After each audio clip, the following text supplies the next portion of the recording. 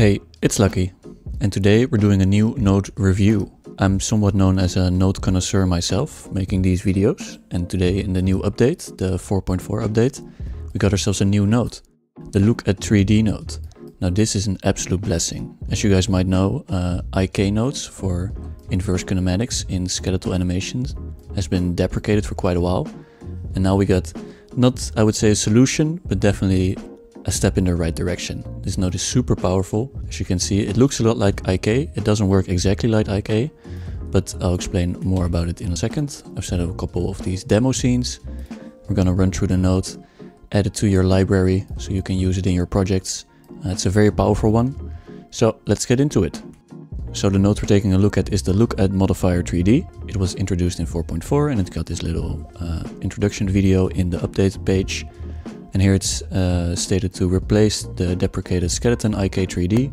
It specializes in making characters look in a certain direction, but it's definitely not only useful for that. So what the node does is you apply it to a skeleton, an animation skeleton, and it allows you to rotate one of the bones in a direction of another object.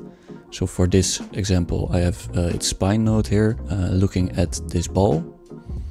And if we run this scene, you can see that when we grab this ball and we move it around, it keeps its animation. This is a set animation from Mixamo, looking and shooting, but it is rotated at that ball, which allows for animation blending, sort of. But it's a super simple solution for a very complicated problem, and it doesn't require any code. This is just one node setup. You can have these beautiful blended animations. It can be a super nice solution for a lot of problems that we had with skeletal animation. Let's move to a simpler example so I can show you how the node is structured. Here I just have my little character, and it's using its head bone to look at this ball. It's a super simple skeleton. You can see right there, barely, but you can see it's just arms, head, and a spine. And when you go into the node, let's run down these parameters so you know what everything does. So the node needs to be a child of a skeleton.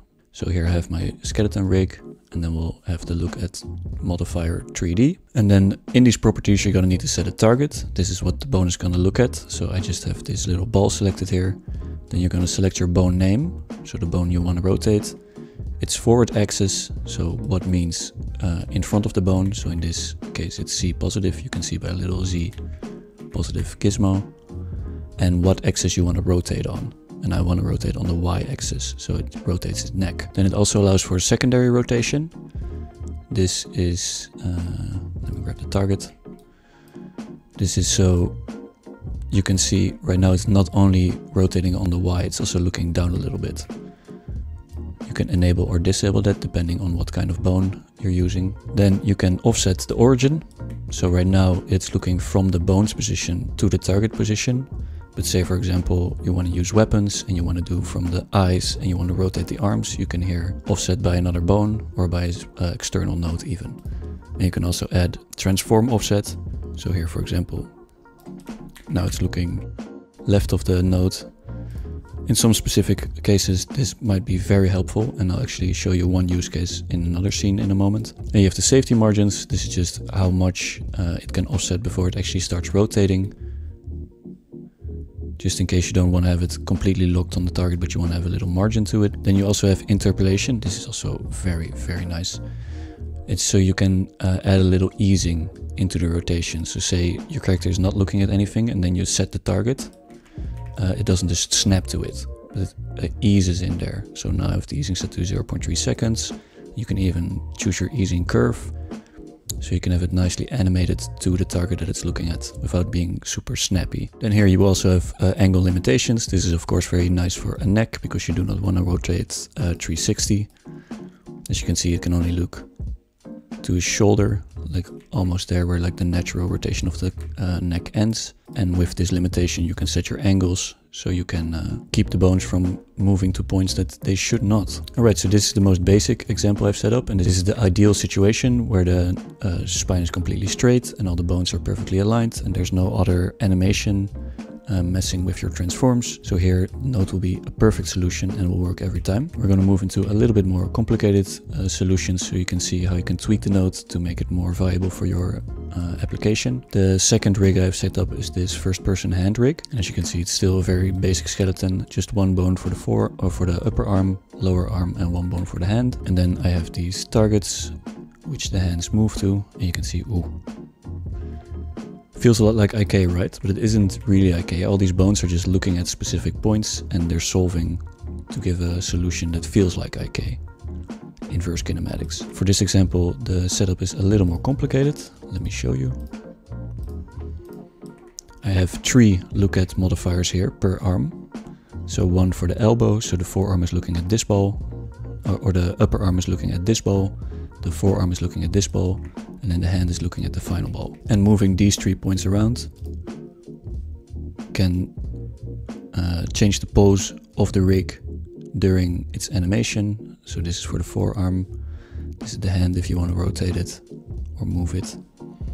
And this last one is for the elbow. And these are just set up exactly the same. I'm just selecting the elbow target and the appropriate bone. This allows you to super easily pose and animate rigs in Godot. Like imagine this with a first person camera. You can just have your weapons glued to these balls. You can just move around those weapons and the arms will automatically follow. Super nice addition. I'm so glad this is finally here because IK can be quite a struggle and this is such an easy out of the box solution. This is a little bit more complicated example, but you can see it's still very easy to set up and it works pretty much perfect unless you start pushing its boundaries. And the last example I want to take a look at is a little bit more complicated, and this is with a set animation. So here I have this rifleman from Mixamo, and we're actually going to run this scene so it animates. And then go into that awesome new freeform camera that was also introduced in 4.4. And now let's grab that target.